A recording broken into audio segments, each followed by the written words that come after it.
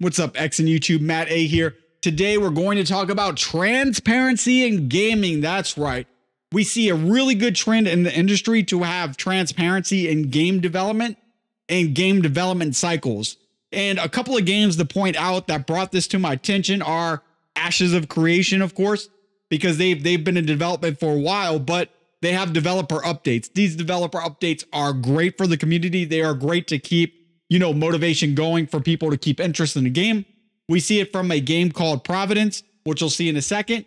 We see it actually surprisingly from Diablo. Now, if you don't know or haven't really kept up with Diablo, Diablo 4 has been one of the most transparent games that I've seen from a AAA developer like Activision. Diablo 4 has been really transparent from day one. We have campfire chats. We have, thought processes into, the way the games are developed, the system design.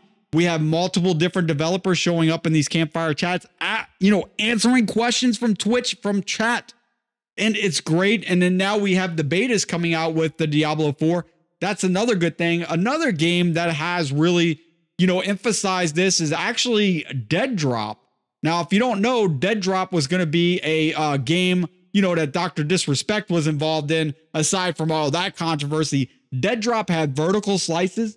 Deaddrop had, events with Optic and all kinds of other things that were going on with Deaddrop that gave transparency to the game. And we can see here, they talk to us about the way they're thinking about level design. They're talking to us about the way they do things. They have founders editions and founders tests. Now, it does have some scrutiny with the, the NFTs and things like that, but it was a unique and clever way for them to generate revenue to keep the funding going. And, it worked for the most part because we see here, this doesn't even have textures or anything, but they created these vertical slices and people can actually play the game. Founders were able to get in the game, test it out, test out the mechanics, test out the guns before they were actually available.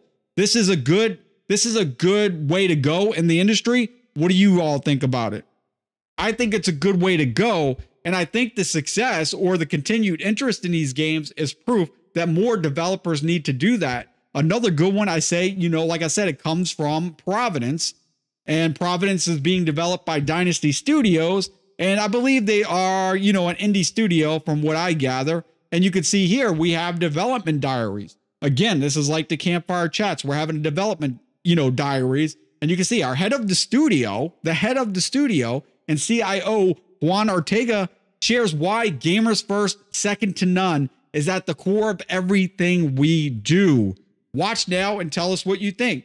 So this is a good way to get feedback. This is a good way to get involved with the community. And it goes to show you not everything is doom and gloom with the gaming industry. We have a lot of good trends in gaming.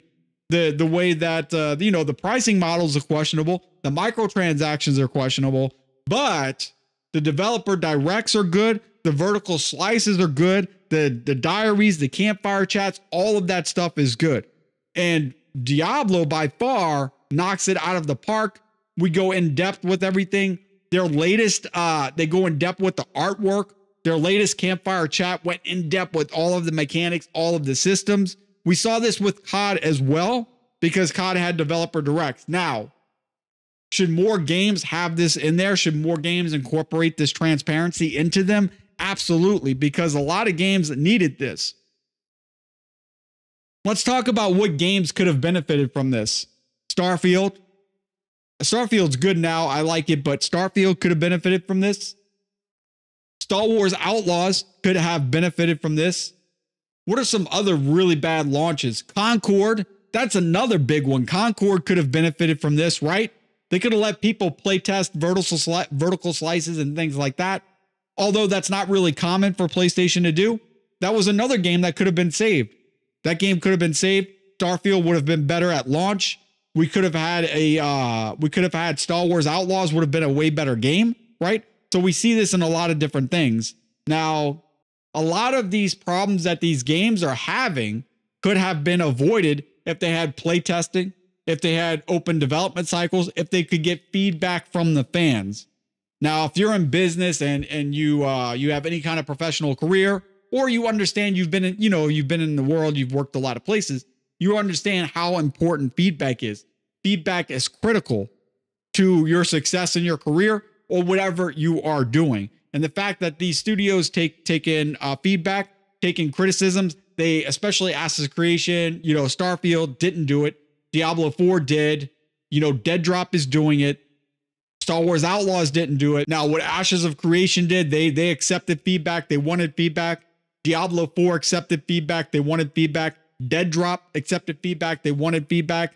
Providence is accepting feedback. They're wanting feedback. They're even asking you. When you have direct access to the head of the studio, that is great.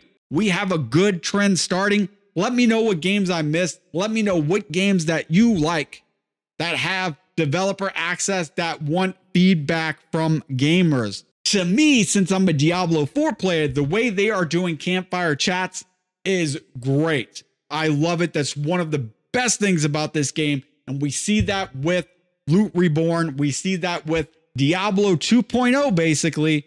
With the expansion, we're getting 2.0. And that's because of the feedback. That's because it's open. That's because they started doing the beta test. More games need to do this. More games would be saved. And these studios, these big studios like Ubisoft, would save a lot of money. And it would build up the community. They would build back their brand equity and reputation if they let people do these vertical slices, if they were open about their development and did not try to cram, some DEI stuff or try to hit some kind of internal metrics. That doesn't work. Another studio that could have benefited from this before we go, BioWare. BioWare could have really benefited from this kind of development. And I can't even remember what that game was that bombed. That's how bad it is. I can't even remember that game, but it probably could have been saved. It probably could have been saved that they had an open development. So all developers, they need to do this. They need to continue with this trend of having diaries, campfire chats, seasonal updates, vertical slices, all of that good stuff. Props to these game developers for doing that. And especially props to Activision Blizzard for doing that with Diablo, because that is the biggest game that is doing this. And if they are doing it, it is going to set a really good trend because it is working out for them really well. And if a billion-dollar corporation, well, obviously they're with Microsoft now, can set a good precedent like this, that is good for gaming. That is good for everyone. It is not all doom and gloom.